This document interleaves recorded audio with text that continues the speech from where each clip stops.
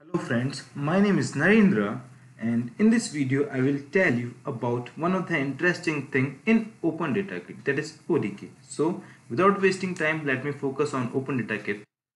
Okay, I already make a form in Excel and let me open that form for you. So this is my form.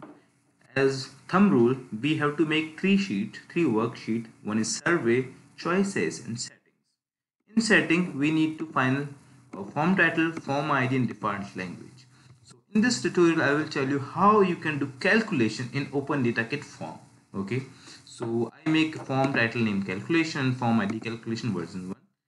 In survey, there are few important cells which we have to type as the same which we have predefined. So type, name, label and calculation. As we are doing calculation, so we have to put a new tag keyword. We need to use a keyword calculation for Open Data Kit calculation. So here in this form I am calculating how many boys and girls are there. So label, which is question, my question is how many boys are in class. Variable type integer, variable name boy. Next question will be my how many girls are in class. My variable name is girl, type integer. So here calculation, I'm doing calculate. Calculate is a keyword. You need, if you want to do any kind of calculation, there are two things which you need to add. In row you need to enter calculate, and in column you need to add calculation. Okay, here is calculation and here is calculate. So what I'm doing, I'm making a new variable total student, and this variable is having value of boy plus girl, which is sum of these two variables. Okay, and when I'm trying to display, what I'm displaying total student.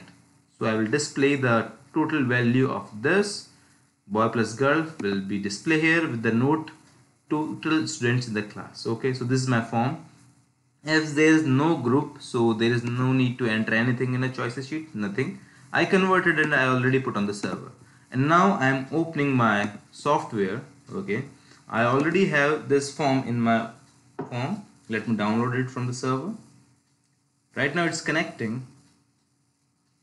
Calculation, I already have this form in my phone. Fill below calculation. I'm clicking on calculation. As you see that my software is asking about how many boys are in class. How many boys? I said there are 69 boys in my class.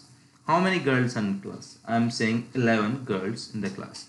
So total of this is 69 plus 11, which is 80. So now my statement is saying that total student in this class is 80. So these kind of thing can be used when you are asking about total children in a household questionnaire.